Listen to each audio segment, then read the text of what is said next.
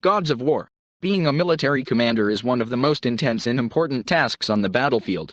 You are in charge of the lives of other people, and the outcome of the battle depends on your decisions, your leadership, tactical skills, and the ability to lead a huge number of people. Any mistake, illiterate placement of soldiers or delay, very soon can lead to incredible consequences and a huge number of losses.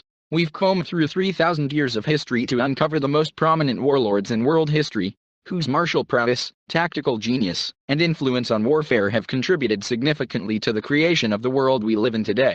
Today we will talk about the 9 greatest commanders who went through dozens of battles and did not suffer a single defeat during their great military career. Alexander the Great. Alexander the Great is the greatest and one of the most famous generals of antiquity, if not of all times. He is often referred to as the god of war because he alone in the history of the world possessed such a brilliant tactical mind that he could adjust and change his tactics even during battles on the front lines. Few generals could fight in the forefront, and even more so during battles, assess the situation and give orders to their soldiers in various ways, as Alexander did. He inherited the throne of Macedonia when he was only 20 years old and spent most of his rather short life conquering most of the then-known world. During his conquests, Alexander easily defeated opponents exceeding in combat power and number, coming out of each battle as a winner, while showing brilliant tactical skill. By the age of 32, Alexander conquered Greece and the Balkans, subjugated Asia Minor, Phrygia, Lydia, Phoenicia, Syria, Egypt, Parthia, Babylon, Persia, the countries of Central Asia, and northern India to the Indus River. Alexander brought civilization to backward nations with his sword, built cities, promoted Greek culture, and created the greatest empire the world has ever seen, all the while never losing a single battle in his entire military career. His military talent was admired by Hannibal, Julius Caesar, Napoleon Bonaparte, and many other great generals in history. Publius Cornelius Scipio, African. Scipio is considered one of the most successful Roman generals and politicians during the heyday of ancient Rome. His most notable military achievements came during the Second Punic War, the famous conflict between Rome and Carthage. Scipio is primarily known for his reconnaissance tactics, which were never given sufficient attention in Rome, as well as for being generous to people and never being rude to his soldiers, even those who were at fault or failed in a combat mission. He was adored by both military leaders and ordinary soldiers, and he himself considered himself equal to them. Scipio swept through the Carthaginian territories and then traveled to North Africa, where he defeated the infamous Hannibal Barca at the Battle of Zama and thereby saved Rome. His brilliant triumph earned him the nickname Africanus, African. After victory in one of the greatest wars of Rome, Scipio continued further victorious military campaigns. For the successes and defense of Rome, he was adored by the people. He later entered politics and became the most powerful man in the Roman Republic, eventually retiring to grow grapes in his villa. Having gone through dozens of different battles, Scipio has never been defeated, either in his military or in his political career. Khalid ibn al-Walid. Khalid ibn al-Walid was born into the Quraysh tribe, which initially opposed Muhammad. Having defeated the Muslims in the Battle of Uhud, he himself joined Islam and the Prophet Muhammad, becoming his right hand. He then participated in the Battle of Mu'tah, the first Muslim battle against the Byzantine Empire, where his ferocity led him to be nicknamed the Sword of Allah. After the death of Muhammad, it was Khalid ibn Walid who took command of the armies, conquering Central Arabia, Mesopotamia, and defeating the Sasanian Persian army. He also commanded the battle during the capture of Damascus, a key victory over the Byzantine forces. It is believed that in his entire life this commander participated in more than 40 battles and won all of them. Baiqi, Butcher. General Baiqi was a Chinese general of the state of Qin during the Warring States period. It is believed that at least 1 million enemy soldiers were destroyed on his one order during his entire 30-year career, for which he even received the nickname Zentu, Butcher.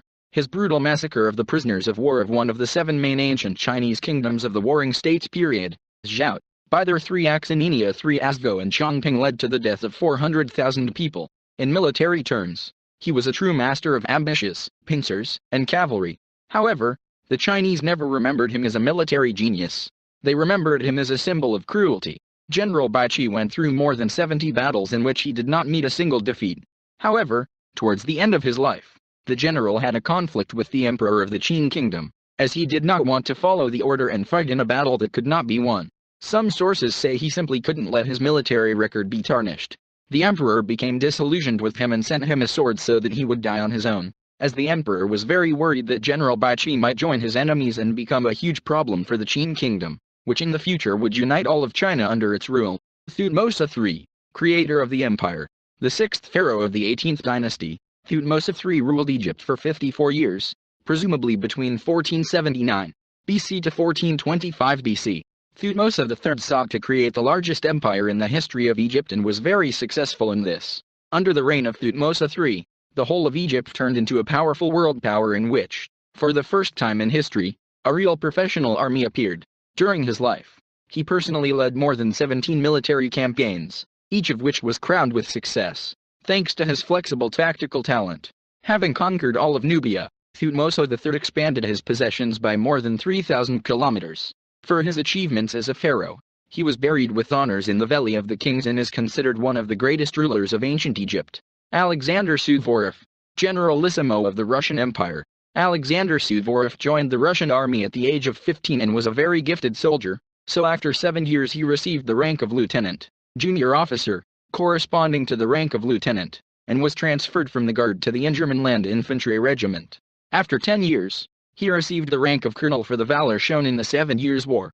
After many decisive victories in this position, he led the Russian troops in 2 Russo-Turkish wars. For his numerous military achievements, as well as for the capture of Prague, Suvorov received the rank of field marshal. Sometime later, Suvorov went on an Italian campaign, which gave him a new title, Generalissimo of the Russian Empire, and then the title of Prince of Italy Count Suvorov Rumnitsky.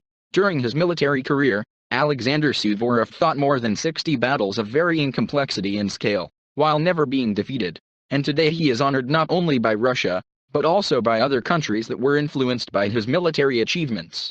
Fyodor Ushakov. Battles took place not only on land, but also at sea, and in this skill, few could compare with the famous naval commander Fyodor Ushakov. Fyodor Ushakov was born into a Russian family of a petty nobleman and became the most famous Russian naval commander of the 18th century. He joined the Russian fleet in 1761, where he showed himself well, and later participated in the Russian-Turkish War, where he proved to be an unconventional and very smart tactician who liked to improvise and bring confusion into the ranks of the enemy, and not follow the standard rules of naval warfare. Battles. He also showed his martial arts during the Second Russo-Turkish War, where he defeated the Turks 3 times, who always had the advantage, both in ships and in the number of guns. During the War of the Second Coalition against France, Ushakov was promoted to admiral, victoriously completed several battles and strengthened the presence of the Russian fleet in the Mediterranean. Ushakov left command in 1807, having never lost a single ship in the 43 naval battles in which he took part. Lee Sun-sin. Lee Sun-sin was born in 1545 and was a Korean naval commander known for his countless victories against Japanese forces attempting to invade Korea during the Imdan War.